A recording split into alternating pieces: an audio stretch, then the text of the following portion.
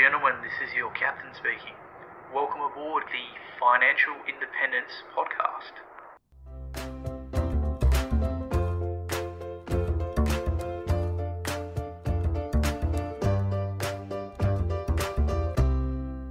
G'day, and welcome to another episode of Captain FI, the Financial Independence Podcast, where I open the cockpit to some of the best and brightest in personal finance, as well as those who have reached or are on their way to financial independence. Before we get started, remember, nothing said here is financial advice, and you should always do your own independent research before making any financial choices. With that being said, I hope you enjoy the episode and learn something new.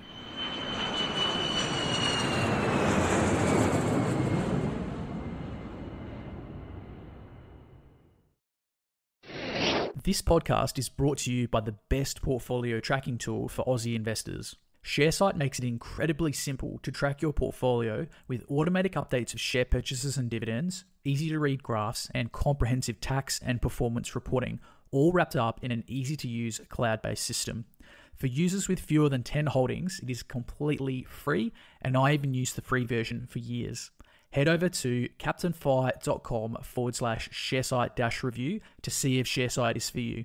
Captain FI listeners can score themselves 4 months of ShareSite Premium for free by using the bonus sign-up code in the article.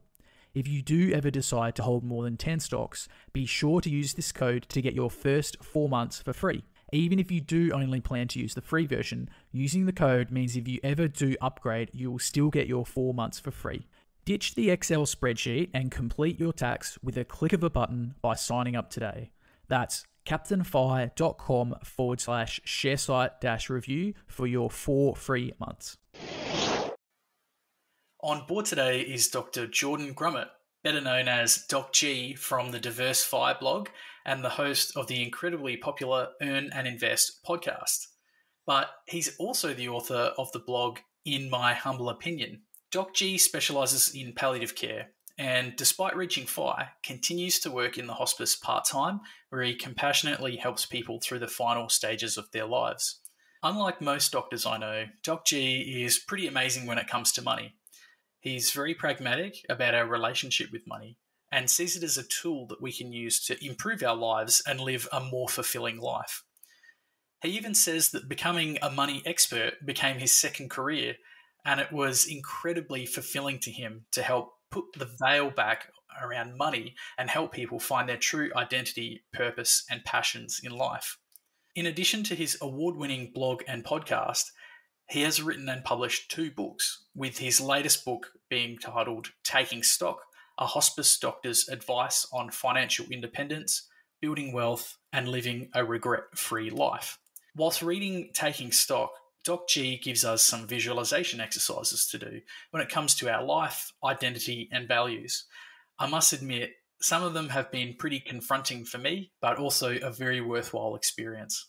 Doc G has observed that as a community, though, we're pretty obsessed with investing and stocks and bonds, and probably not interested enough in our own unique purpose, identities, and connections. Although he has helped thousands of people transition from life to death, he says we don't actually have to wait for a death sentence before we start searching for meaning and ask the important questions.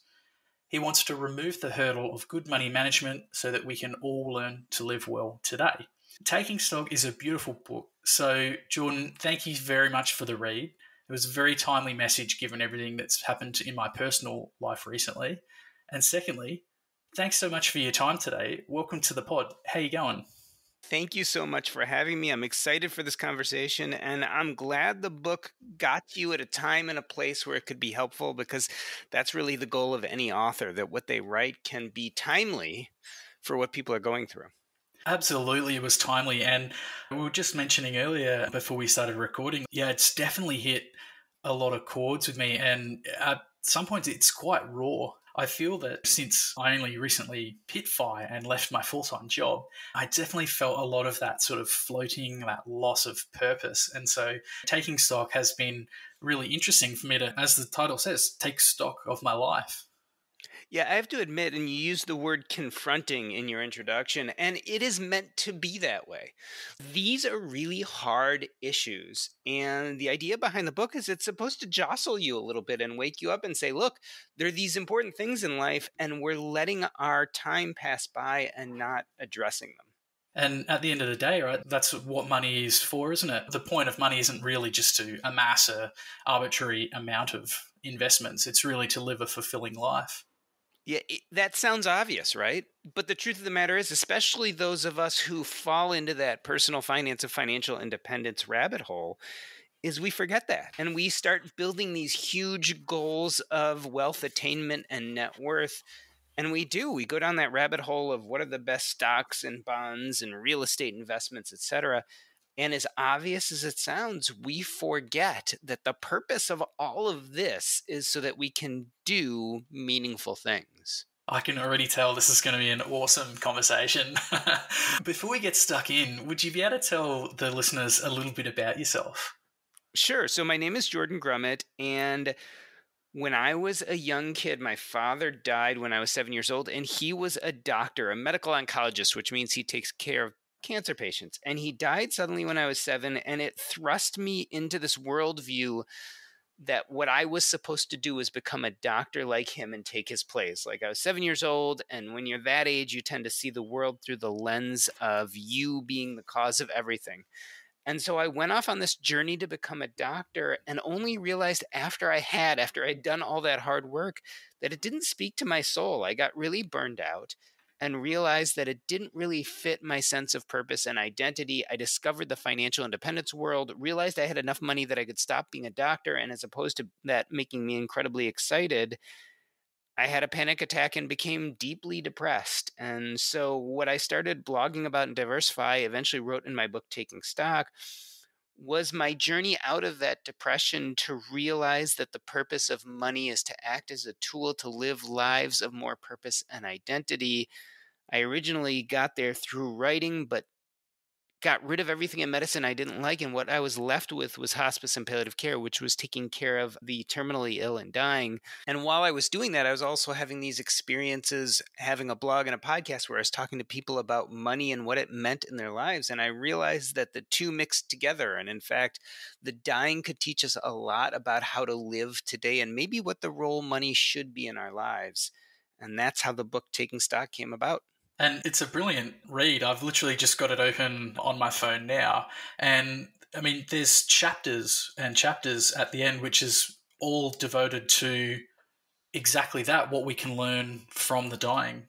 Yeah, the point really is that the dying have this really interesting lens into life, because when you're told that you're terminally ill and you have at most 6 months to live, it really removes the veil of all the denial and all the societal pressures and everything we were told we were supposed to be, and allows us to look at our own lives and assess, did we become the people we wanted to be? Do we have regrets? Did we do the things we wanted to do? And I found that clarity could be so helpful to the rest of us, right? Not just to the terminally ill, but what if we could start having that type of clarity when we were 40 or 20, or when we were starting to build our career, or when we were having families? If we could use that clarity to start living better now, to think about what would we regret when we're sitting on our dying bed, and how can we start addressing those things now so that we don't have that regret, so that we can get to the nitty gritty of what's really important to us. And so that's what really became clear as I myself went on this personal journey.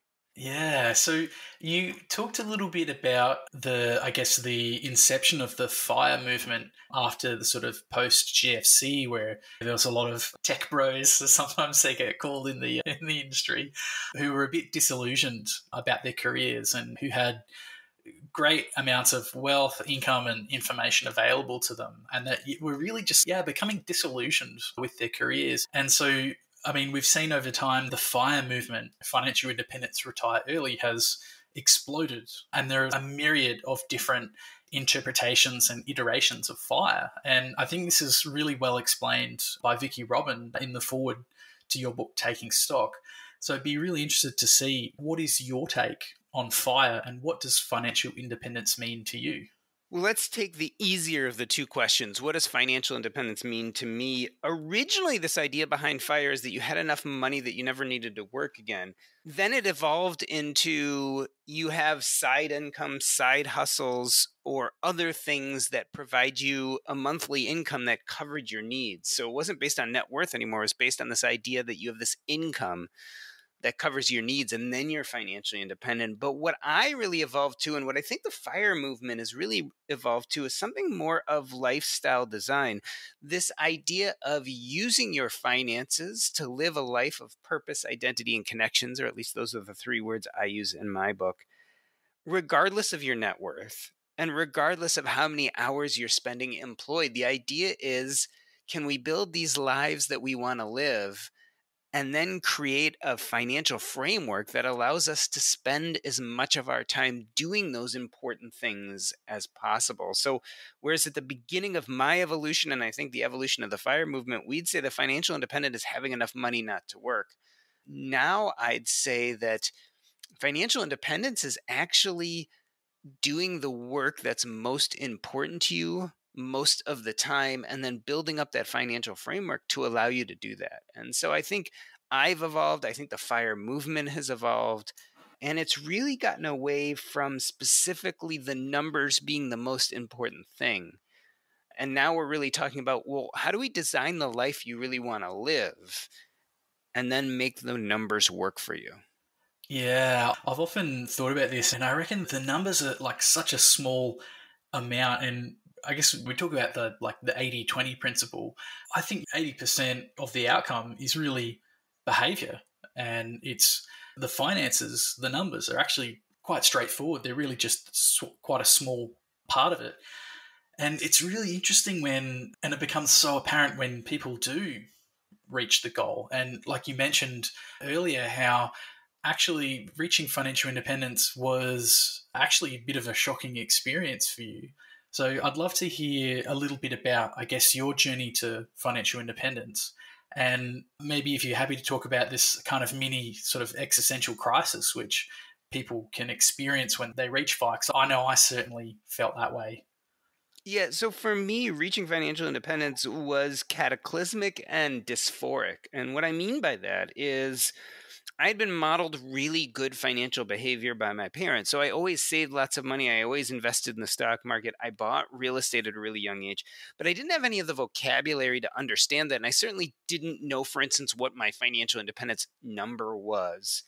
And so when I became burned out and eventually went down the rabbit hole of personal finance, I learned all these things all of a sudden and realized immediately that I had enough money that I could pretty much stop working.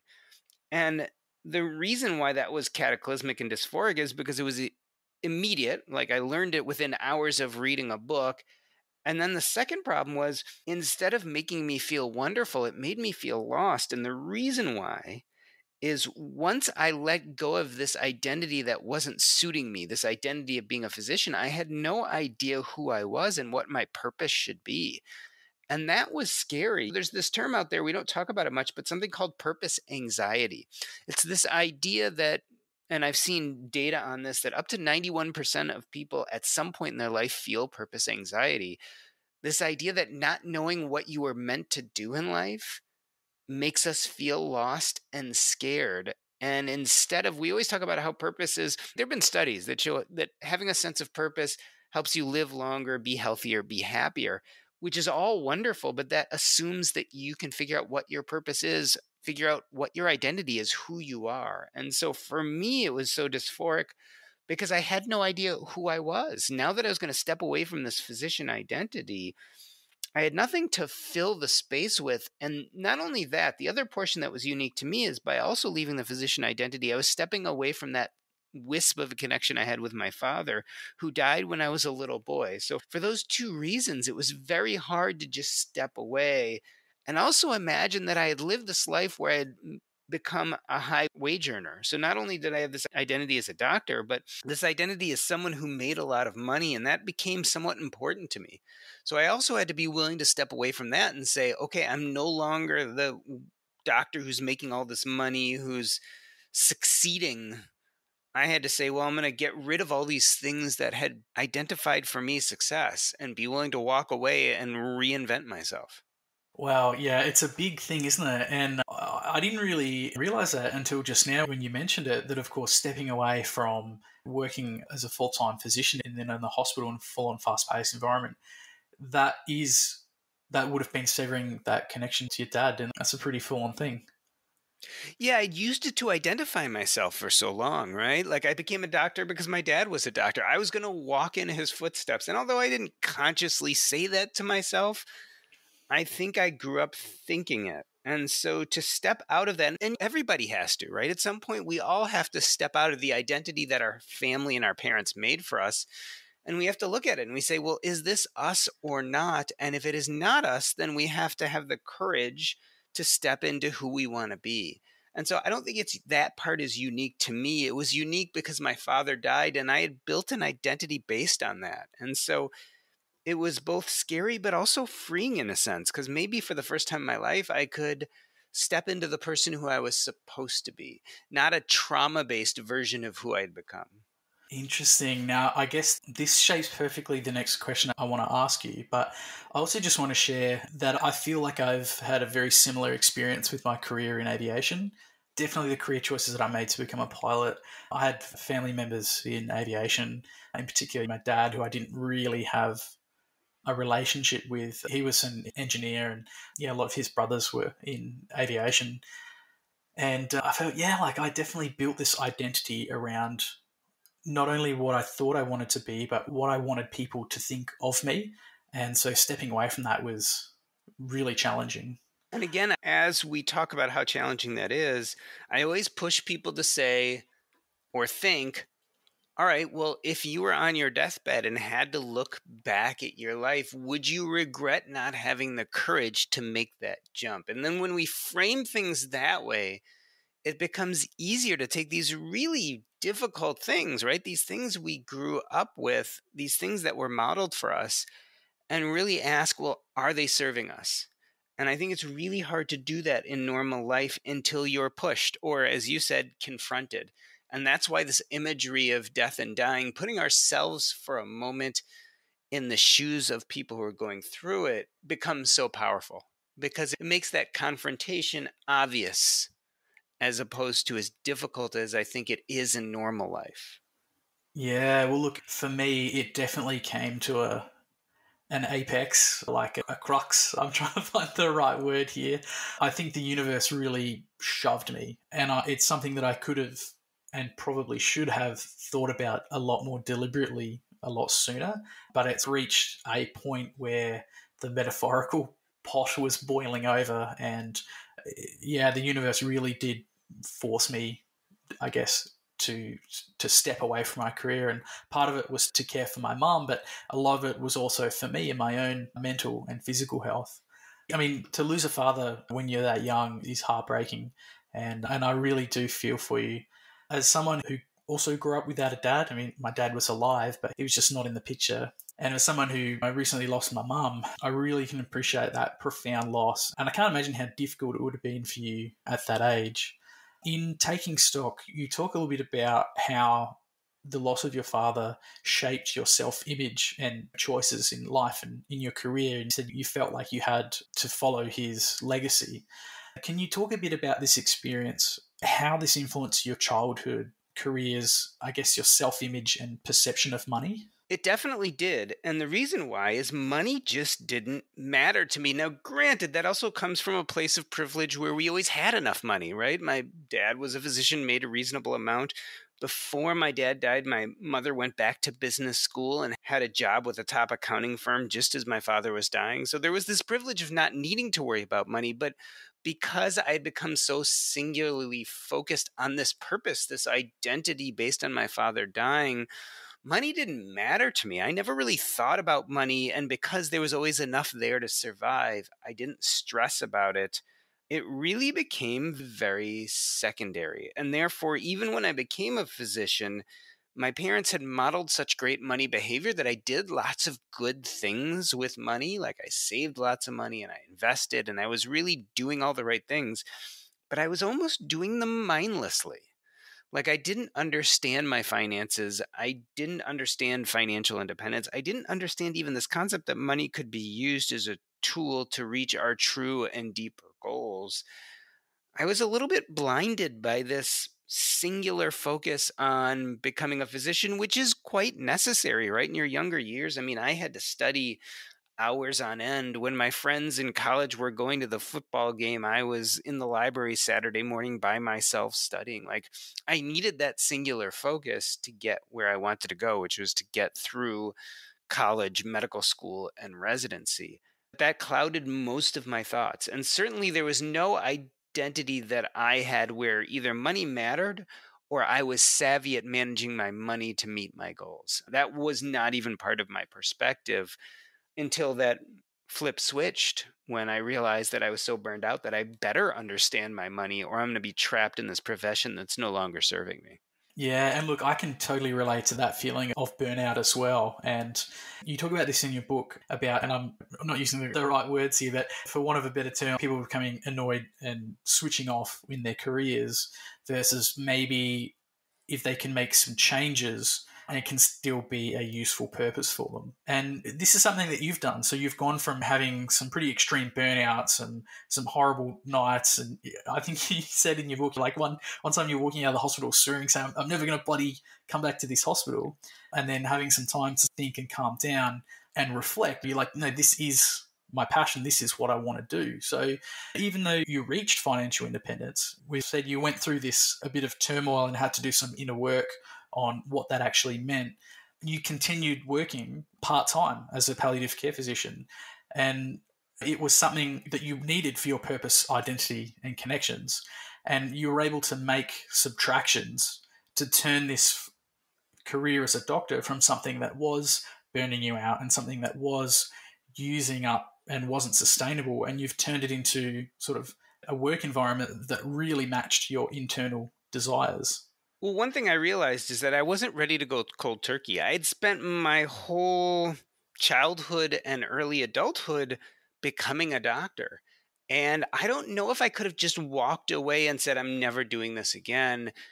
For one, I had no idea who I wanted to be or what felt purposeful or what my true identity was. So I knew I couldn't walk away from medicine, and yet I knew medicine was burning me out. And so the answer was the art of subtraction, this idea that, well, let's start by getting rid of those things in your work environment that aren't working for you and see what's left. And since I had the financial backing to do that, I knew I could. So I got rid of my general practice, which was taking a lot of money and stress. Then I got rid of nights and weekends. I was working in a nursing home, which also became very stressful, so I stopped doing that.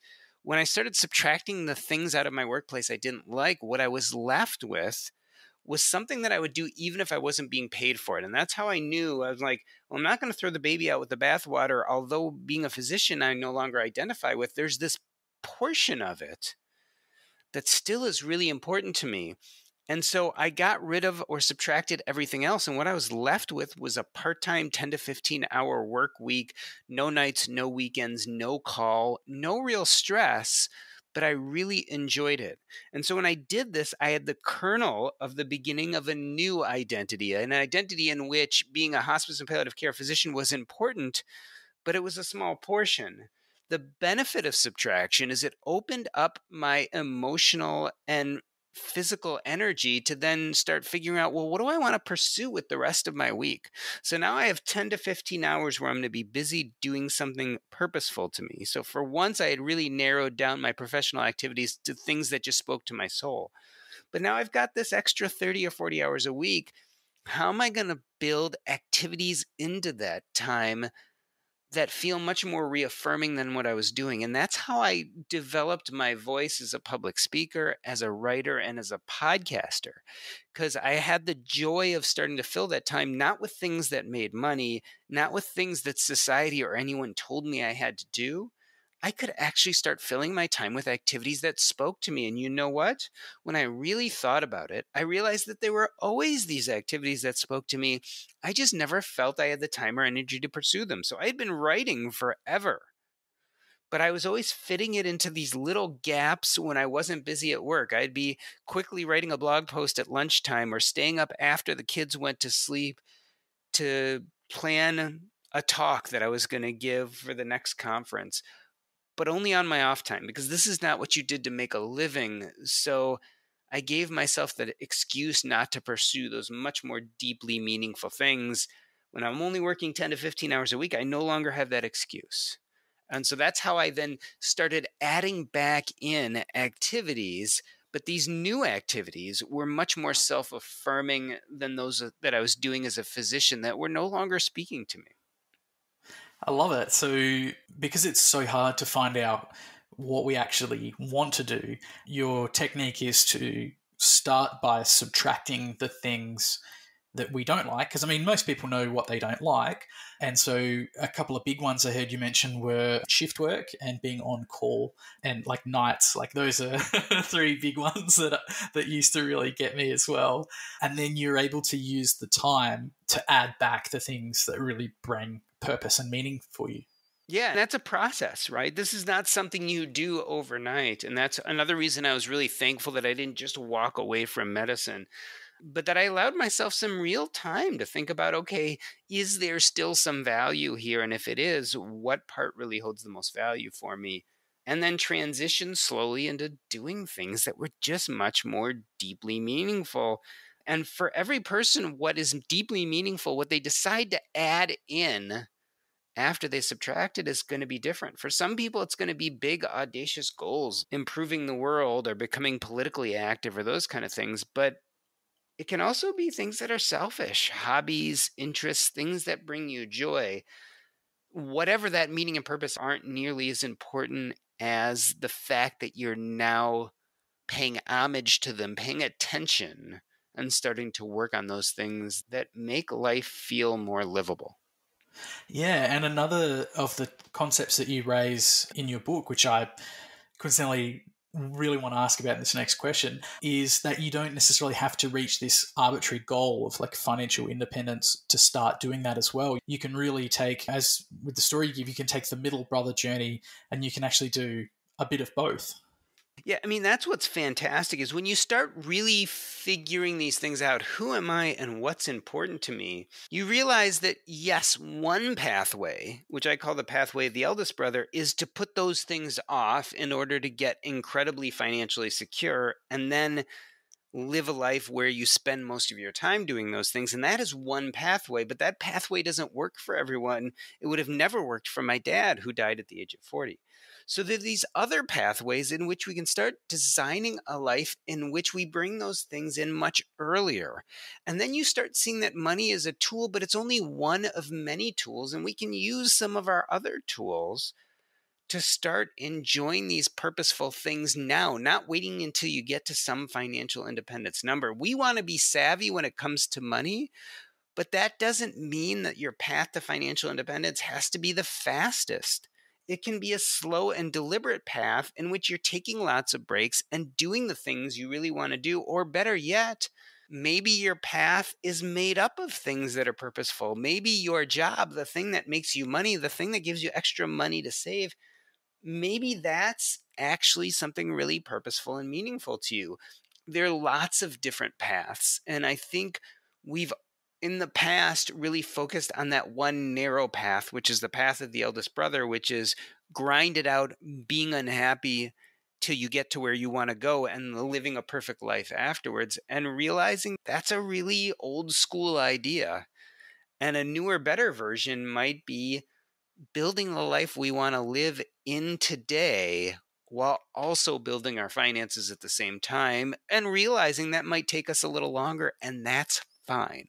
Yeah, and even once you're on that path, I guess there's always these forks in the path because life is always about choices. But the cool thing is once you've started and you've got these investments and some passive income behind you, I think it really frees you up as well. You can actually take stock and go, well, all right, if I continue on this path, I can achieve it at a certain date. Or maybe you can adopt maybe more of a coast-fi technique and you really can scale back a little bit earlier. So it frees you up with all these choices that you don't have to really keep flogging yourself to get somewhere. Yeah, I love this idea that we don't have to stay on one path all the time, but we can jump from path to path. So when you're in your early 20s and just got out of college, that's a great time to be, in a sense, an eldest brother. Grind it out, make lots of money, work the long hours. But then wait, maybe you meet a spouse, maybe you then have children. That's a great time to slow down and become a middle or youngest brother. Spend more time on life and be with those people and do the important things.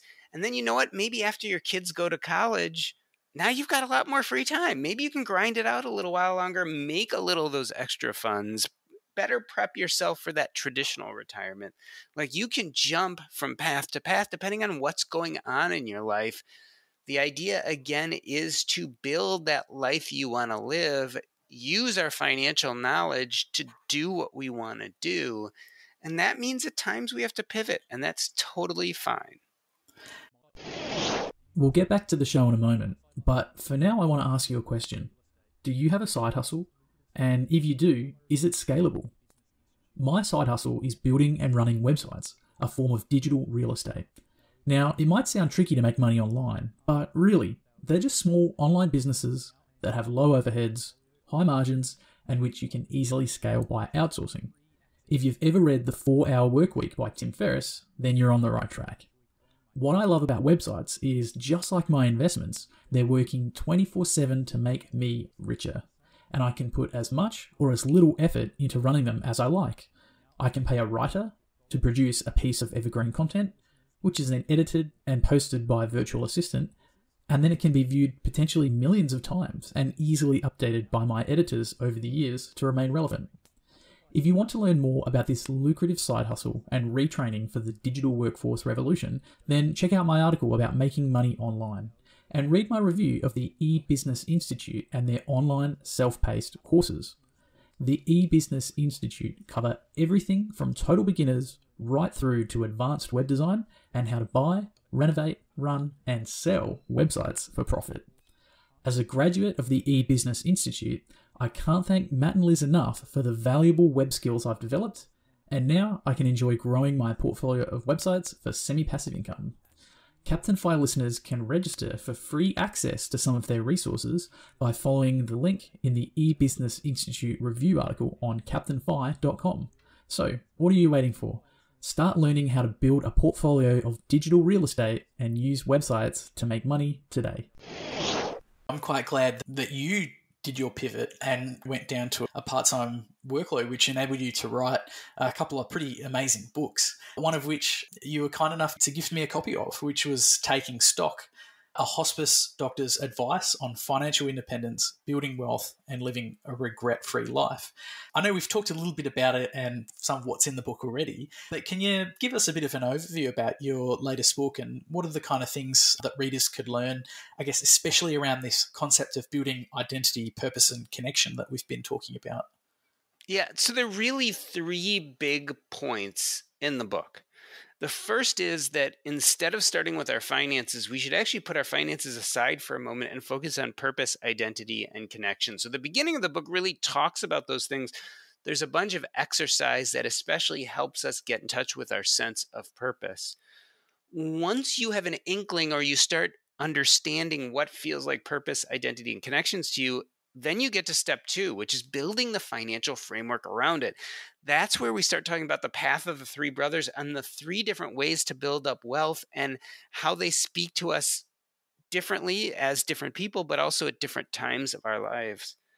And the last part of the book, we focus more on time, but really, there's this idea that no matter how much you know your sense of purpose, no matter how well you've built your financial framework, there's still one essential question that all of us face, which is, do we spend money today like we only live once and time is precious and you might die early like my father, so you don't want to pass up the chances to live life? How do we balance that between YOLO and deferred gratification? One day we might retire, we might not have a lot of income. We need to defer gratification today, put a lot of money away, save and invest wisely so we have money for tomorrow. So the last part of the book really focuses on this idea of how we choose between YOLO and deferred gratification. And a lot of that has to do with asking ourselves one basic question: what scares us most? Are we afraid that we're going to die young and wealthy?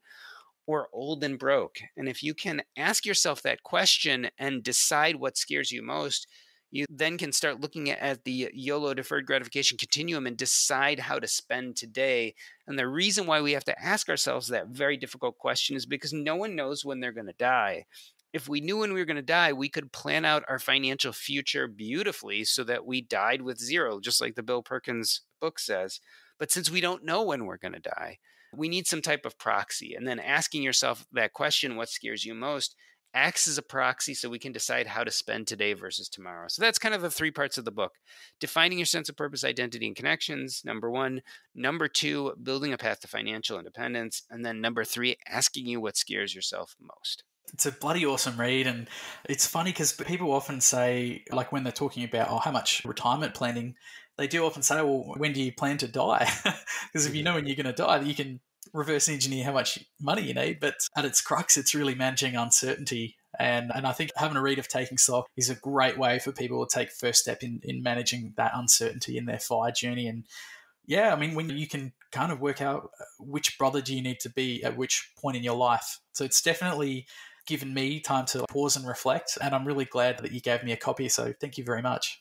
Yeah, you're welcome. And like you were saying, we have no idea when we're going to die. And on some level, we only have so much control of how much money we're going to make and what's going to happen in the stock market and what our financial trajectory is going to truly be. But the one thing we do have control of is when are we going to start to live? And so I hope this book wakes people up and gets them to start living today, because that's something we can work on.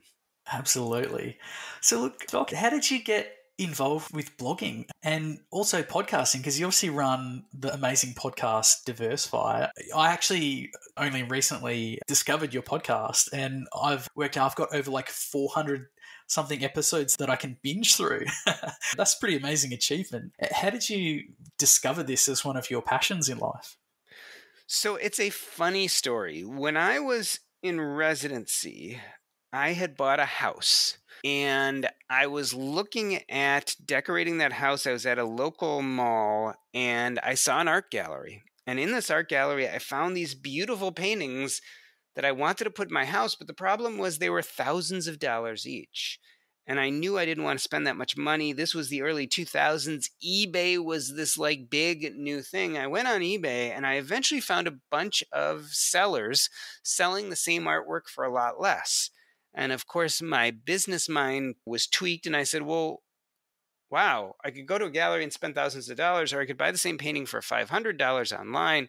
What's going on here? I eventually befriended and called a bunch of these eBay sellers and learned how to get into the secondary art market and started a business selling art. Now, again, this was early 2000.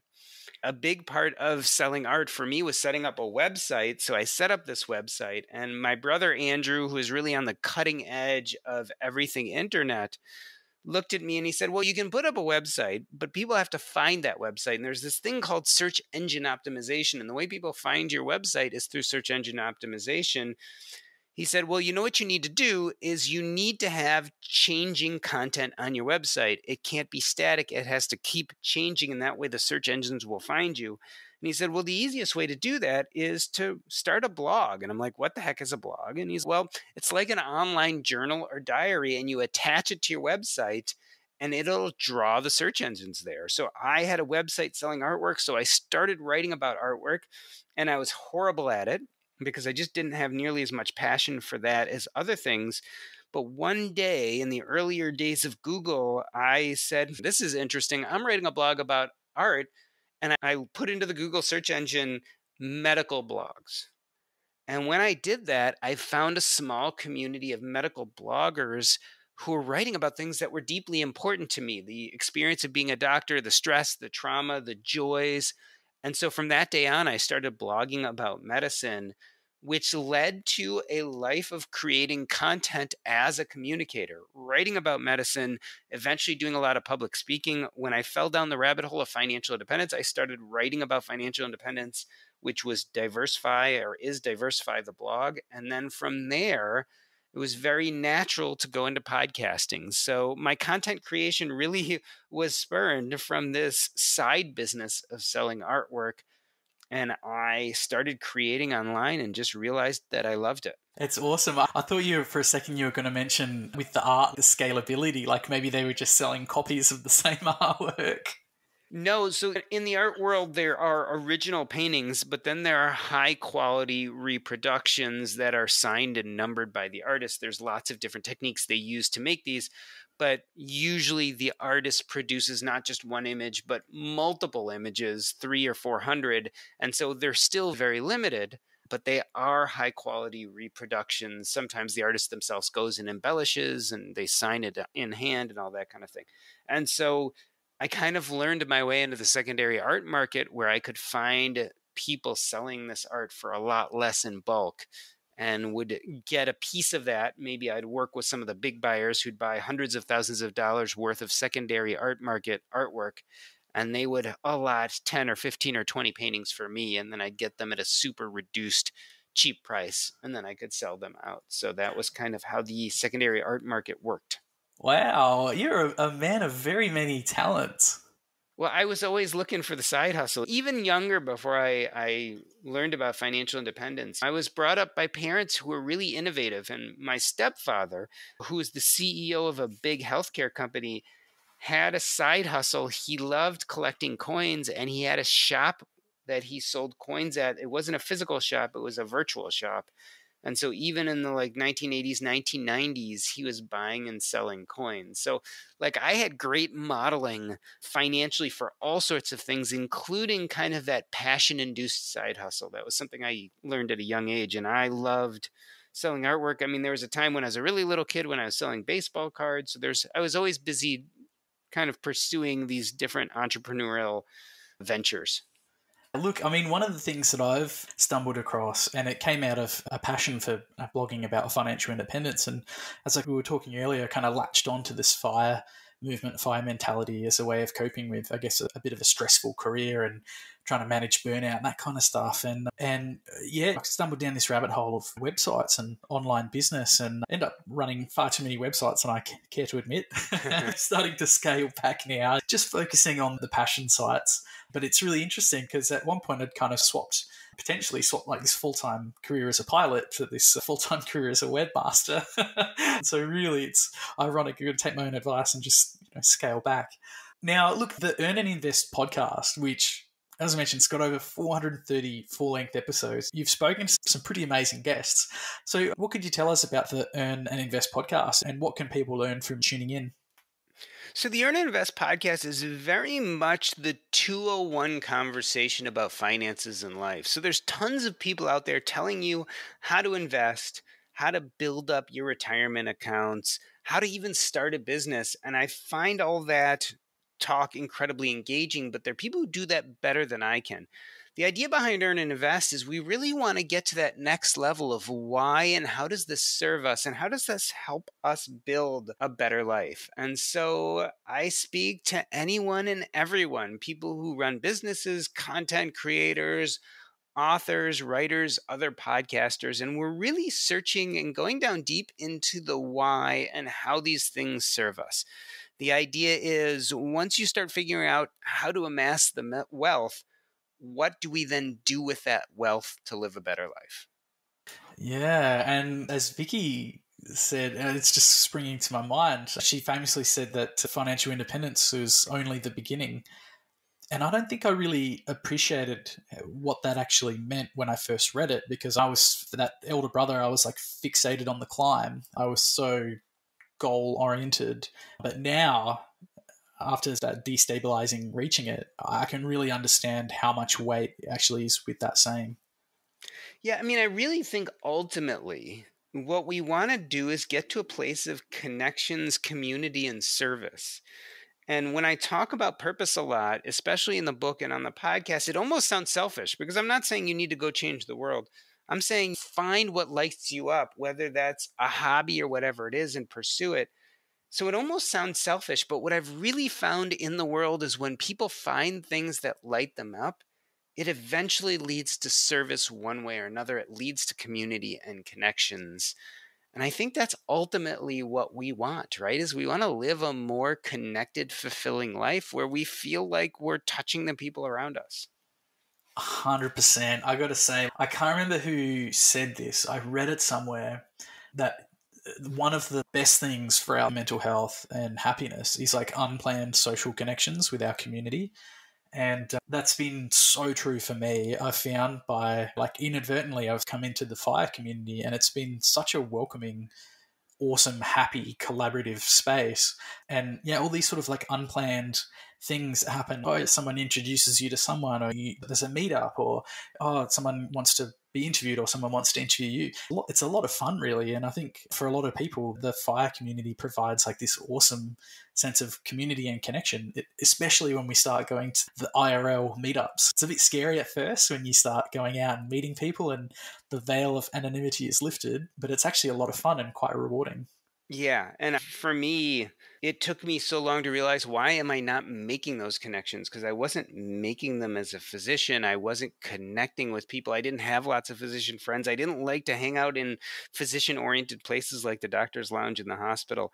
And then I discovered the personal finance world, and I would go to these conferences and meet people, and I felt more close to someone I talked to for 5 minutes than doctors I had known for decades. And that kind of really clued me in that when you're acting in a way that is consistent with your identity and your sense of purpose, those connections just naturally come because we feel bonded with those people who find importance in the same thing we do. And I think that's what you experience when you go to these meetups, is you're meeting people whose sense of purpose aligns with yours, and so your identities latch onto each other, and that's a really positive, affirming thing. That's beautiful. Now, Doc, I usually like to ask guests about whether they had a FIRE number or a particular passive income that they were working towards. But I think in your case, I think I have a much better question. Would you be able to talk a little bit about the fallacy of enough and how, I guess, the money meld might cloud someone's judgment when it comes to setting FIRE goals when ultimately they just want to feel secure? So this is a trap we all fall into. When we think of money as a goal instead of a tool, it becomes a mirage. I call it the money mind meld. Our brain gets stuck on this idea that once we get to a certain net worth number, everything is going to be better. And it really shields us from working on the other important stuff. Who are we and what do we need to do in life? So we just focus on this money number. And the problem is, once you get there, which hopefully all of us will get there, we get to that net worth number we really want to get to, we realize that we're lost because it doesn't really solve any of life's problems except the problem of not having enough money. It doesn't tell you who you are or what life's about or what the rest of your life is going to look like. How are you going to negotiate the world in a purposeful way? And so when people tend to get to that net worth number, they do one of two things. They either find themselves upset because they reached a goal and they don't know what to do with it, so they just double the goal. Well, now I want my net worth to be 3 million instead of 1.5 million. And so then they just jump right back on the treadmill and start going towards that 3 million, even though they don't need that extra money. It's not going to make their life any better. But because they don't have any other goal, that's what they shoot for. That's one problem. The other problem is something called loss aversion. We get to this point where our fear of losing what we have is almost double our fear of never getting there in the first place. So it's very common for someone to reach that fine net worth number and then you get petrified. What if the stock market goes down? What if I have an unexpected expense and all of a sudden I fall below? And that causes a real amount of anxiety. So if money defines what enough is to you, you're never going to feel like you have enough. Enoughness ultimately has to do with living a life that's more consistent with who we want to be, and specifically filling our time with activities that feel purposeful and align with who we are. And so when you base enoughness on money, you generally find yourself wanting and unhappy in the end.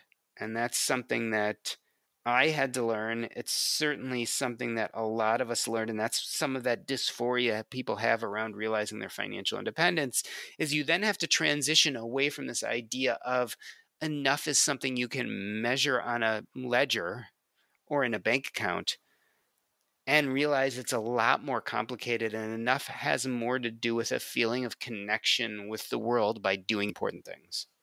Very well said, Doc. I feel like everyone needs to listen to that. Everyone that's on the path to fire.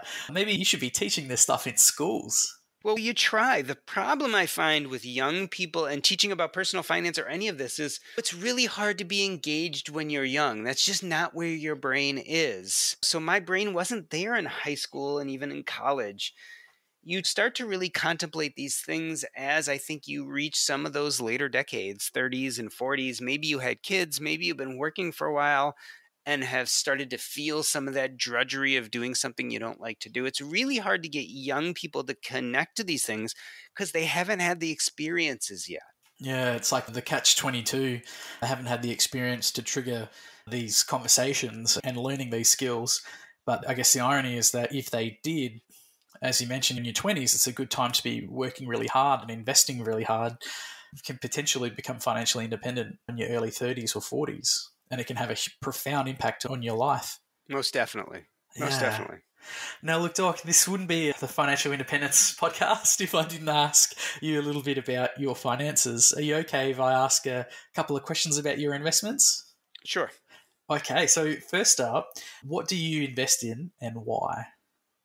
So for me, I am definitely an index investor, broad-based indexes, total stock market indexes, some bonds. I've got a decent cash allotment, and then above and beyond that, some real estate investing, and obviously the house I live in, etc. I don't do many alternatives, although for the fun of it, I've been thinking about going back to something I was passionate about as a kid, which is baseball cards, because I loved collecting baseball cards when I was a kid.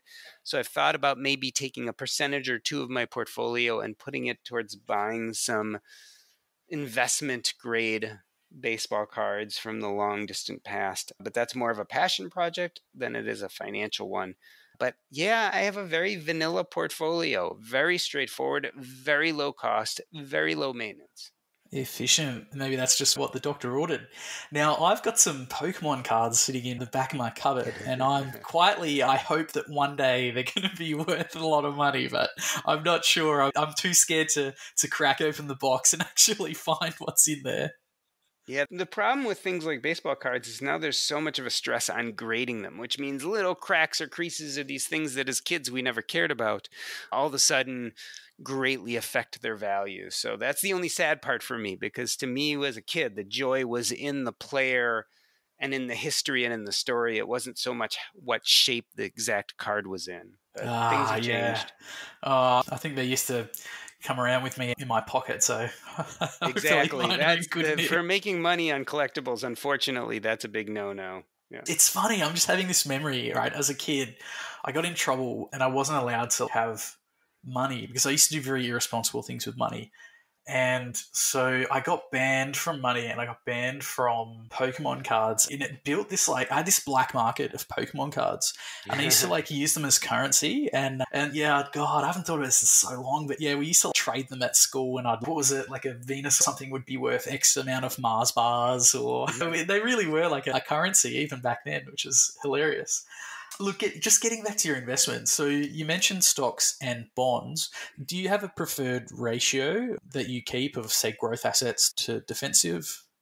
So I am very growth oriented at this time in my life for a few reasons. One is I have plenty of money and yet I still have income, right? So since I still have income and my wife actually has chosen to keep working as opposed to retire, she still has income. So we make more money than we spend. We don't have to draw down at all from our portfolio. So I'll continue to be fairly aggressive in my allocation until we get to that point where we need to start spending down. And I'll plan obviously some time in advance, but then I'll probably move much more to a bond holding and less to an equities holding. But right now we're about 90-10. So 90% growth equities like the total stock market index, and 10% is right now is a Vanguard bond fund. But that will change as I see income decreasing. At this point in my life, there's no reason not to make money because I'm getting paid to do things I love doing. So as long as that's happening, I can't imagine being as careful as I need to be with my allocation.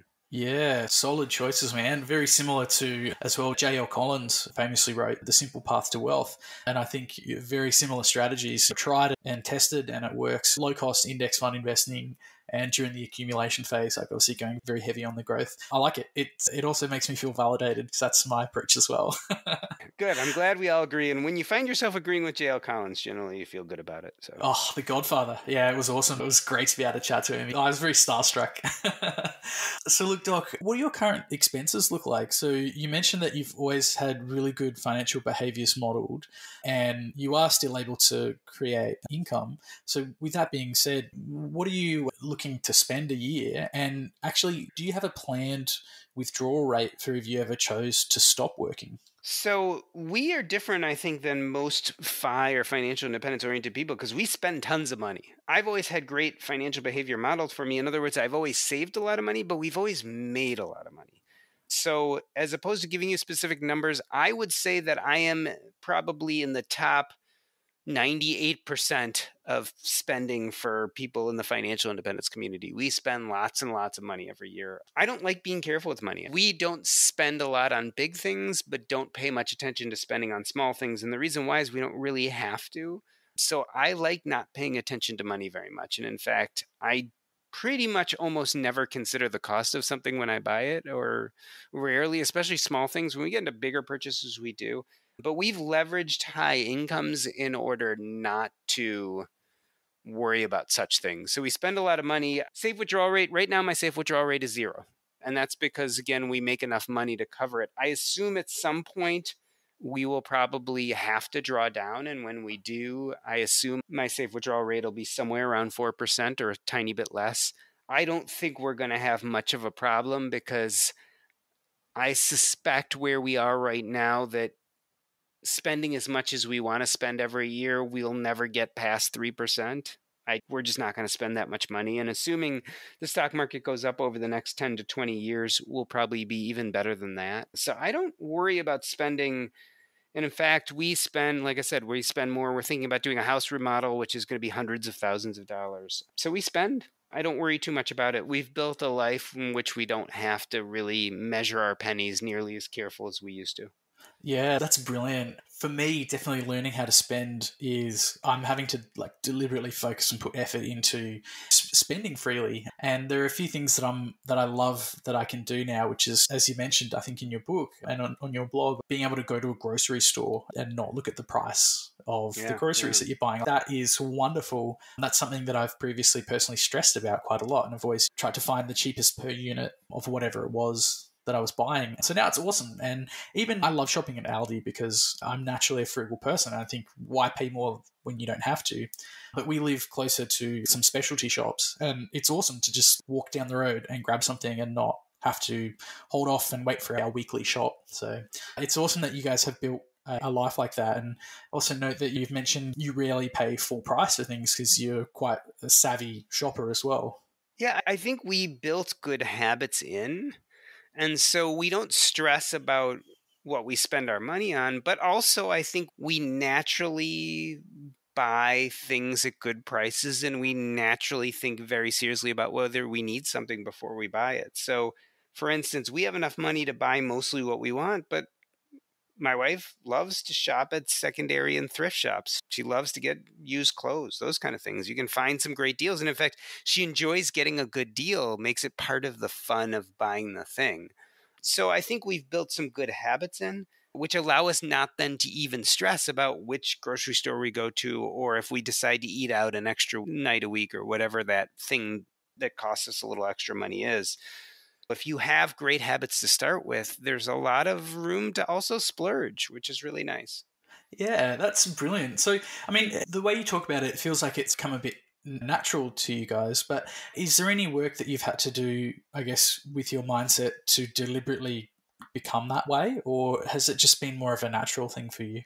I think it's mostly been natural. I think actually the hard thing for me is big purchases. So whereas I don't even think twice about $50 here, $100 here, if you're talking about buying a $30,000 or $40,000 car or buying $1 million house, the big purchases are the harder things for me. That's where I struggle. And sometimes I'll look at our finances and go, oh, we want this thing and we totally can afford it. But because it's a bigger purchase, it feels naturally very uncomfortable. So that's, I think, something that's always going to be there. The big purchases are hard. The little purchases, I don't think twice about it. Yeah, awesome. So I guess that's a good segue to housing. So are you team pay off the mortgage, team keep the mortgage, or team rentvestor, and why? So we own a house, although me personally, I love this idea of having as little responsibility as possible. So I'd love not to own a house or have a condo or something really small, but I don't think that's going to happen with our lifestyle. We still have a mortgage. We could have paid it off a long time ago, partially because of tax benefits, partially because the interest rate is so low, and partially just because of laziness. We never bothered to pay it off, and it doesn't really affect our lives very much. And so we don't think about it. So I haven't paid it off. There's just never been a reason to, per se. I think you have to do whatever feels good for you, right? So the numbers would tell you if you have a low interest rate mortgage that you shouldn't pay it off quickly, and that you can still in the US benefit from some tax issues. But you have to measure that versus emotionally. Some people just feel happier when they don't have that debt. And so I think either is fine. I think the step that we all need to make is being thoughtful about these things to then start working towards a better financial future. You can get there either way, paying off the mortgage quickly or not. The mistake people make, the real big mistake, is not thinking about it at all. That's a good one. So, Doc, I usually ask people what early retirement might look for them, but it sounds like you've already got it sussed. You've taken stock and you've designed a life that you love. So I guess I'll ask, what does the future hold for you?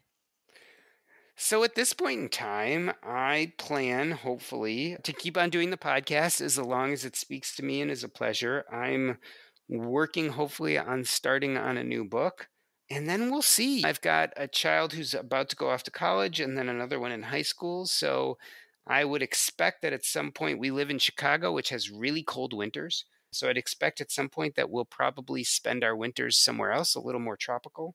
But I think I'm going to keep creating, and I'll probably keep doing hospice work as long as I can, right? So I work for a company, I'm a consultant. So the problem with anything in medicine is we've all become pretty much pawns in the corporate shill game, right? Because most of medicine has become corporate. So I will work as long as I can until some rule or some ethical thing or some payment issue makes it untenable. But I'm hoping to continue keeping my toe dipped in medicine for as long as I can, and then doing these passion projects, these things that just speak to my soul. Well, I wish you all the best, mate. I'm looking forward to listening to your future episodes, and I already can't wait. If it's anything like taking stock, I'm really looking forward to book number 3. Well, thank you very much. And yeah, I love this idea that I could spend the next decade or so writing books. I'd love to do that. So I guess speaking of books, one of the best things that we can do on our sort of self-education journey is to look at what clever and successful people are doing so we can emulate them. And I think it's especially true when it comes to self-education. So with that in mind, do you have any favorite resources that you've had, like books, blogs, or podcasts that you found particularly useful? So this is always a hard question for me because I have tons of them and all these people are my good friends, right? So how do you not mention your good friends? So I'll say that there's some great books out there that I think are timeless, like J.L. Collins' book, The Simple Path to Wealth, like Grant Sabatier's book, Financial Freedom. But I'll tell you the book that I've been most impressed with recently is I just interviewed Nick Majuli, who wrote a book called Just Keep Buying.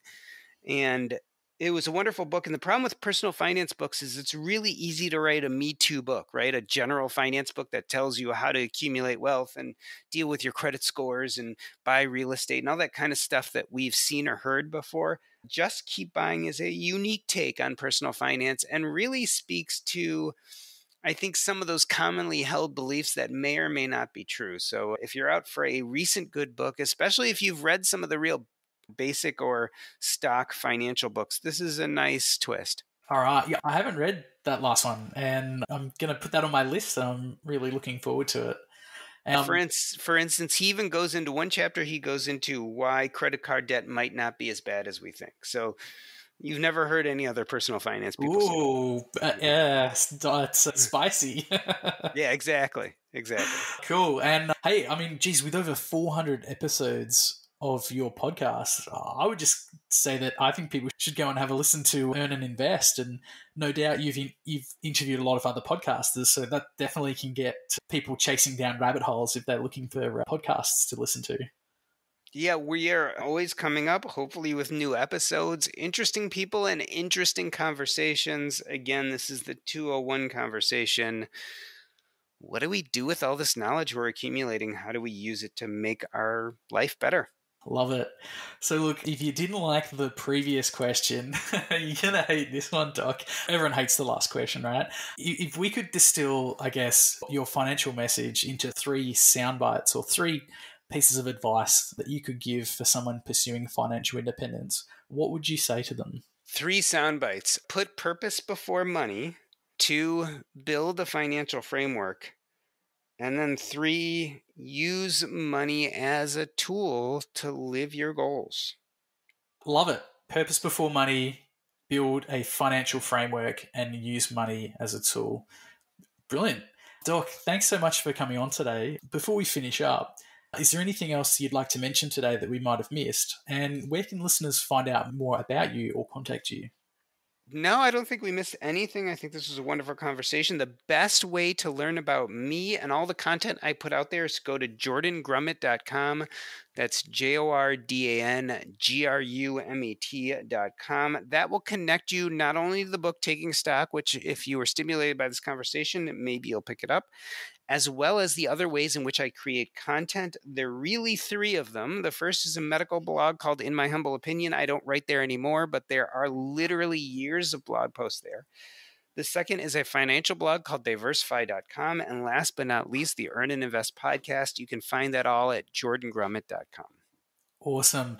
I'll put the links in the show notes. So if anyone's listening today and they want to see Jordan's blog and listen to the podcast Earn and Invest, just head on to the website. In the show notes, just above the transcript, there'll be links to all of Jordan's websites. And are you on social media? Do you have Facebook and that kind of stuff? I am. So Twitter is at Earn and Invest. No D though. EARNANINVEST, because Earn and Invest was taken. Same with Instagram at Earn and Invest. And then on Facebook, because I couldn't go by my moniker, which is Doc G, and at the time I was anonymous, they made me pick a name, so I picked Doc Green. But there's the Earn and Invest Facebook group is there too, as well as I'm at Doc Green. Okay, and it's funny, I've been through the similar things trying to set up social media for my blog as well, mate. Yeah, I'll put the links on there, so definitely jump on the site, check it out. Jordan, mate, it's been an absolute pleasure. Thank you so much for your time. Really appreciate everything that you've done, especially in your professional career and in your second career becoming a financial expert. Mate, you've already given back so much to the community, and I've really enjoyed the stuff that you're producing. So really deep felt thank you very much from the bottom of my heart, mate. It's my pleasure. Thank you for the great conversation. I look forward to keeping tabs and having a listen to new episodes as they come out. And yeah, looking forward to this 3rd book. Can you give us a teaser? What's it going to be on? So there are 2 book ideas I'm really working on right now. One is completely off topic, which is our healthcare system, what's gone wrong with it, and how do we fix it. The one that may be more likely to be written will be a follow-up on Taking Stock, which really focuses on purpose and how we get purpose wrong and why it causes purpose anxiety, as opposed to why it's helping us live a better life. And last but not least, why getting purpose right can leave a legacy that lasts well after we die. Wow. Yeah, I'm looking forward to reading them. I think they sound like they could be pretty powerful topics. That's my hope. Yeah, awesome, dude. Well, once again, thanks very much for your time. I really appreciate it, and I hope you have a wonderful day, mate. Thank you, and thank you for having me.